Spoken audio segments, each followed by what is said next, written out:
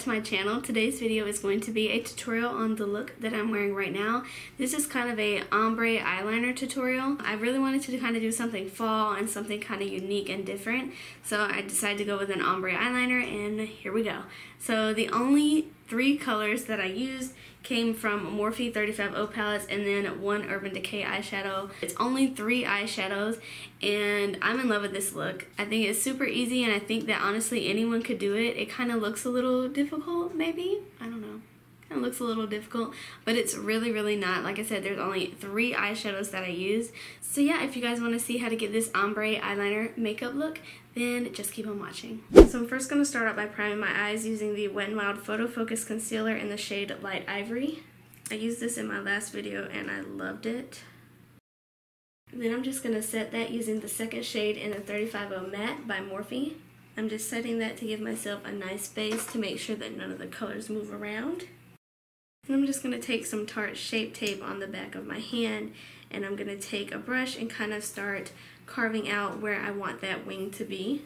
I like using concealer because you can kind of get a rough shape of what you want the liner to look like, and then we can always clean it up later if we need to. And I'm using the Tarte Shape Tape because it's very pigmented and it's very light, so it'll make the shadows on top a lot brighter.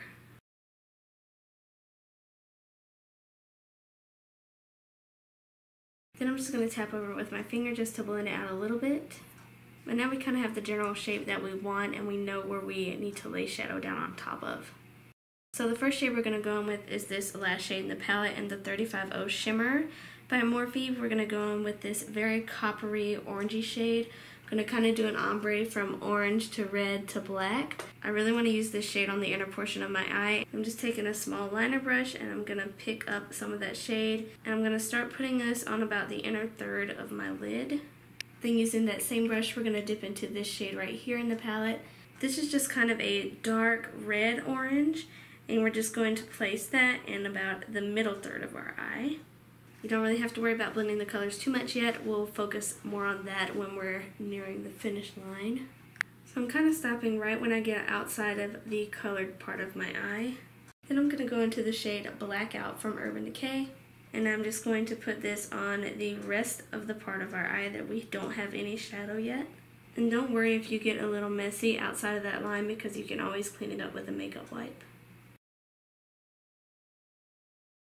I love using this shadow. I think it's so black and it's so matte. This is one of my favorite black eyeshadows that I've ever used. Now I'm just going to go back in with each shade that I used and I'm just going to blend the colors into each other a little bit. So I'm starting with the coppery shade that we used first and I'm just going to pack that back on the inner third of our lid and blend it into that red. Then go back in with the red and blend it into the black. And if you need to, go back over the black to make it a little bit more intense. And we're just going to take a makeup wipe and we're going to clean up those outer edges to make that wing really sharp.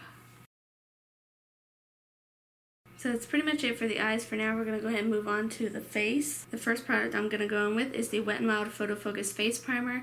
I used this in my last video and I loved it so much with the Wet n Wild foundation, so that's the combo I'm going to be using again today. So I'm just rubbing this all over my face, and then I'm going to go in with the Wet n Wild Photofocus foundation in the shade Shell Ivory.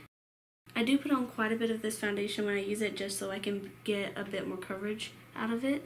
And I'm just going to blend this in using the EcoTools Beauty Sponge. This isn't my favorite beauty sponge, but I do like it. It's just a little firm. I wish it was a little softer, but I do really like the shape of it. And I do like it when I'm trying to keep the foundation and concealer away from the sharp areas like the wing that we created because of the edge that it has on it. And I actually went in with 2 layers of this foundation just so I could get even more coverage out of it because my skin hates me right now. I'm also going to use that Wet n Wild concealer up under my eyes to highlight. I'm also going to put it down the bridge of my nose, on my forehead, and my chin just to bring a little bit of light to those areas and give a little dimension to the face. And then I'm just going to blend that out using my EcoTools sponge. I also really love using this up under my eyes because I feel like if you use the shorter flat side, it really pushes all the product that you can get up under your eye. And you can get all the way up to your lashes.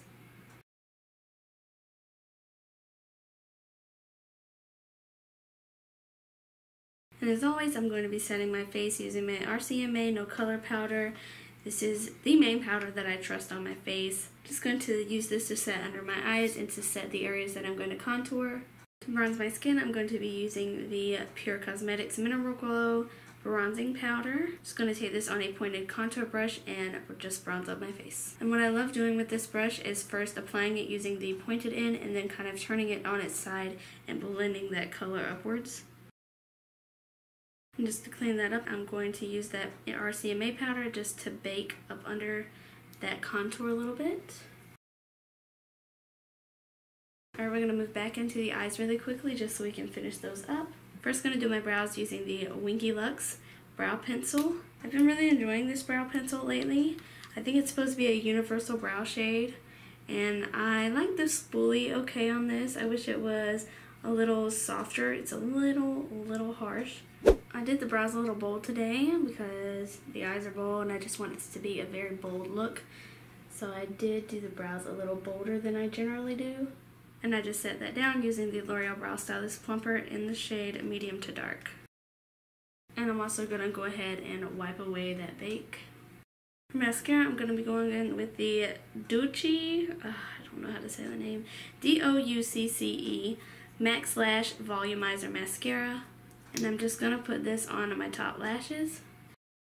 And then on my bottom lashes, I'm going to be going in with Benefit's Roller Lash Mascara. I love this as a bottom lash mascara. It is so beautiful. It makes your lashes look so long.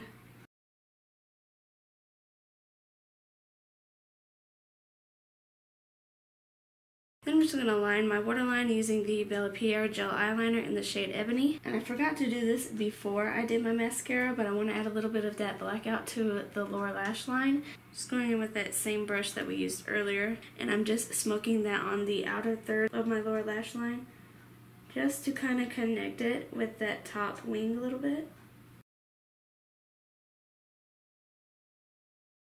And I'm just going to get that as close to the lower lash line as I can. I'm just going to take a brush with no product on it and just smoke that bottom lash line out. Then I'm just going to highlight using the Cougar Mineral Face and Body Shimmer in the shade Diamond Kiss. And then last but not least is lips. I'm going to go in with the Dose of Colors DESIxKATY lipstick in the shade More Creamer Please. I love these lipsticks so much. I cannot get enough.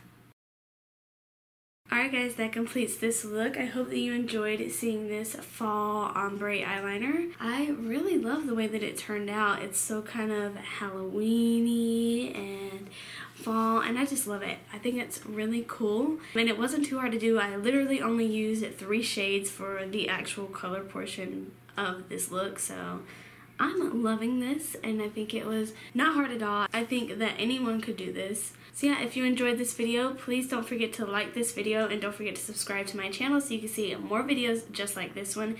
And also don't forget that in my last video there was a giveaway. So make sure you go to that video so you can be entered into the giveaway. And yeah, thank you guys so much for watching. I really hope that you enjoyed this tutorial, and I hope to see you guys in my next video. Bye!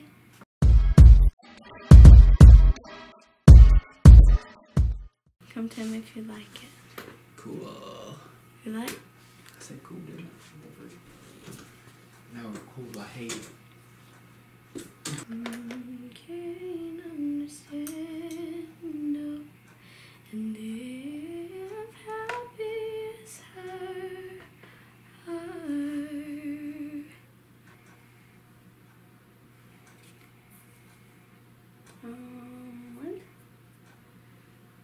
What the heck?